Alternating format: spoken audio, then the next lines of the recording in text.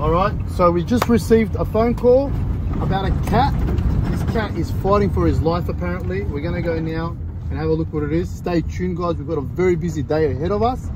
We have a lot of rescues, so stay tuned. This is where the police officers stay in our village. So we're gonna see what's wrong with this cat. Let's go.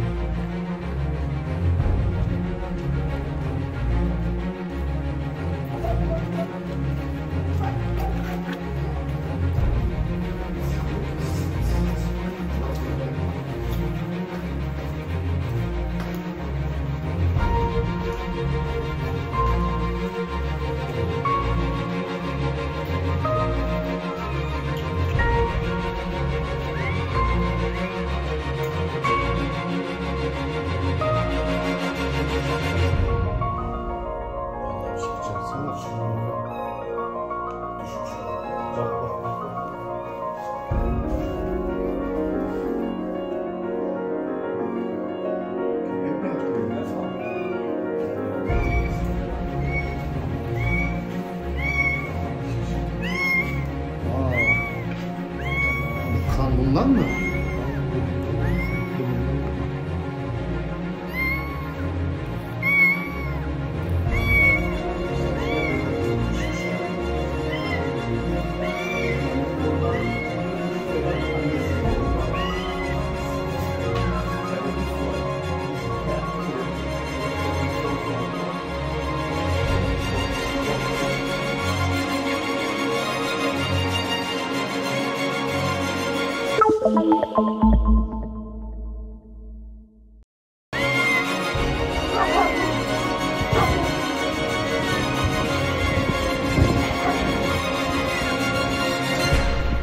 Got this kitten now. We're going to take this little kitten back to the clinic and start treatment and see what's actually wrong, if it fell down the stairs or if it's been attacked by another cat or a dog. Let's see. We'll let you guys know. Stay tuned.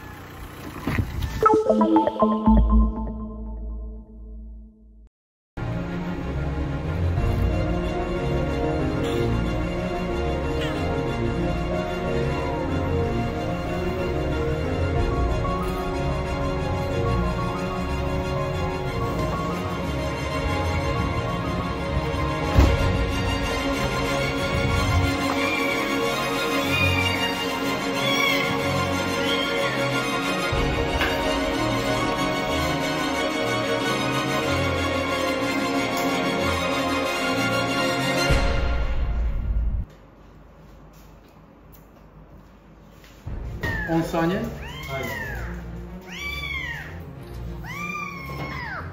So we've just given some antibiotics and a needle to stop the blood, because there was a lot of blood when we found her.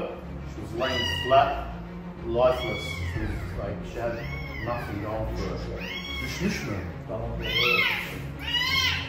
Düşmüş o zaman. So she fell. We just put a name on what's happened to her, and she fell from 4 stories down, and she fell on the ground. There's a splatter of blood on the ground, and she's walked a little bit across, and she's just stopped there.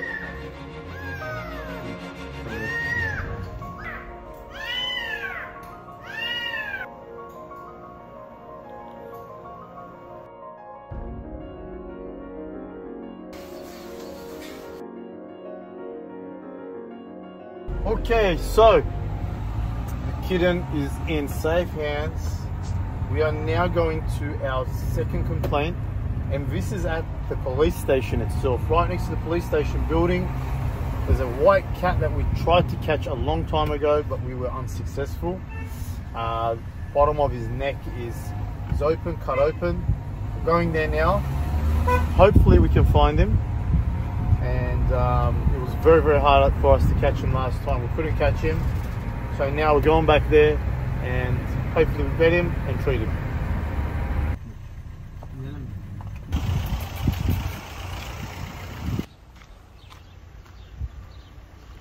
Okay, so that was unsuccessful again.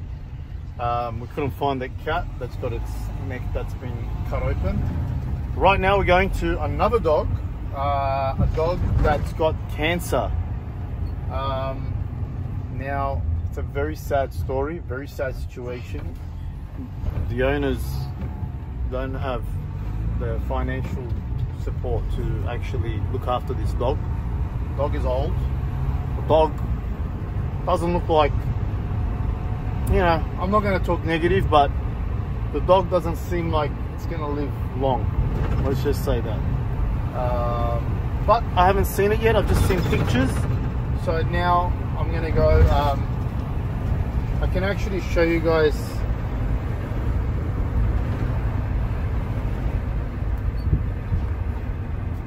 That's the dog.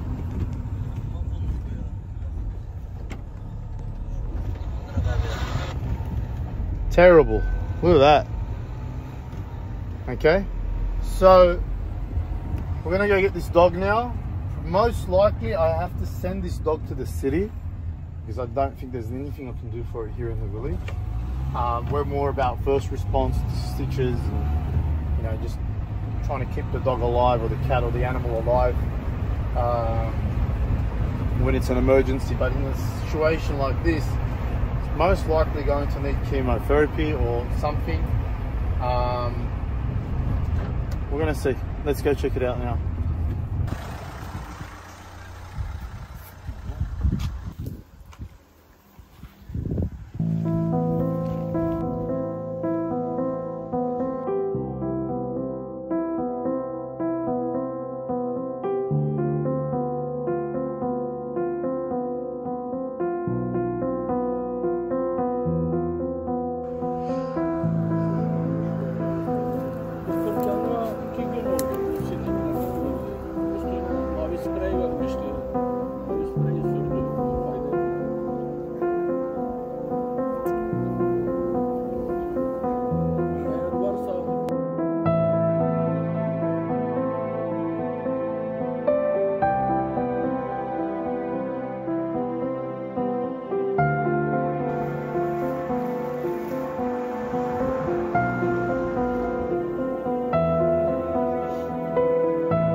Okay, I didn't really like what we just witnessed. It was a very terrible situation. I got the call for this dog a few days ago when it was standing, so I kind of feel like you know, it's my fault that we didn't go there on time. But you know, I've been busy, I haven't been here. You know, we live in a village where there's no other option besides us. The guy was devastated, the guy was crying. You can tell that he really loved his dog. He just wanted the dog to be put to sleep so he's out of his misery. As you can see, he was literally being eaten alive by maggots and worms and everything, like by the flies, bees. He was getting mauled alive. He wasn't giving up or dying, and he was getting mauled. He had a massive tumor on the side of his face.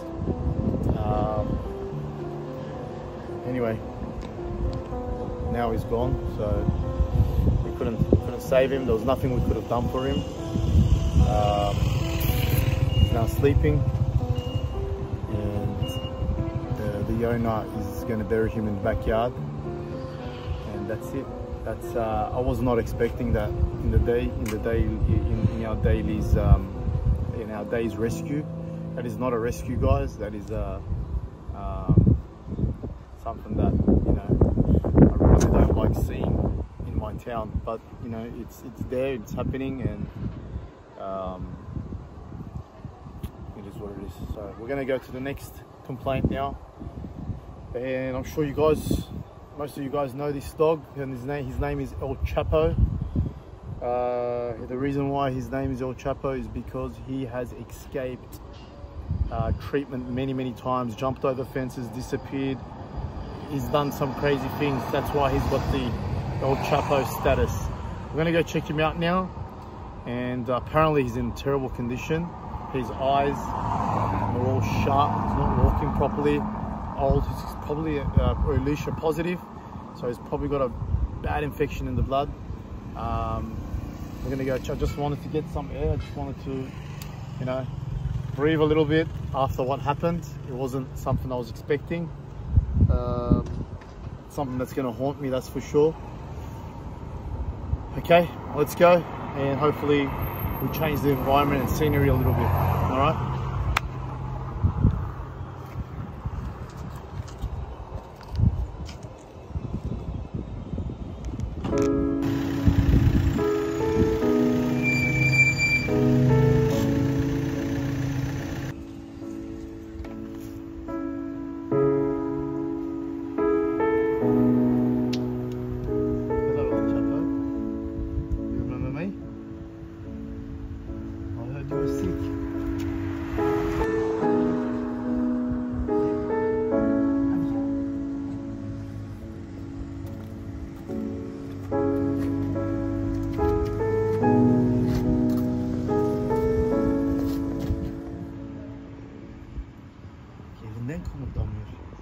He's not moving. So El Chapo's here, he's not going nowhere. We're going to grab him, we're going to take him to the clinic, and we're going to treat him. We're going to take some blood. He's not going nowhere. I'm waiting for Burke to come, our vet, and we'll see us treating him very soon. So it looks like he's in a very, very bad state. It looks like there's an infection in his blood, but we're not sure yet, so stay tuned, all right? Off to Gap, El Chapo.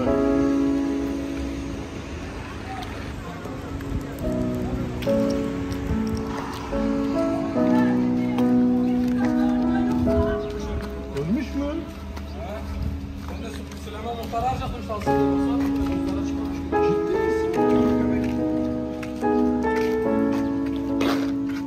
Ben de Süleyman alacaktım burada aslında. Geldik burada, arabanın altındaydı. Geri alacak. Tedavi yapmaya geldik ya.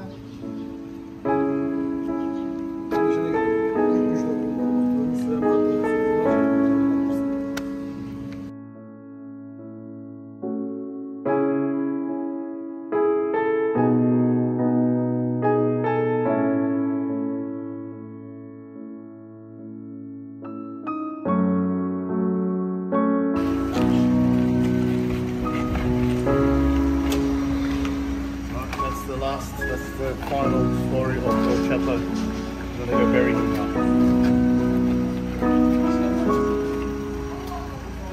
As we literally just came here like 15-20 minutes ago. I waited for Beck. We just came here now. El Chapo is just laying there dead. Just like that. He's about 15 years old. He's got one hell of a story. We've got so many videos of El Chapo. So many times we've rescued him. It's sad, yes, because it's his story has now come to an end. I believe we've done what we can for him. It's been a very terrible day, guys. So the only hope we've got today is the little kitten that we picked up. Other than that, it's just been a very dark day for us. Very, very dark day. And I'm just hoping that we have a better day tomorrow.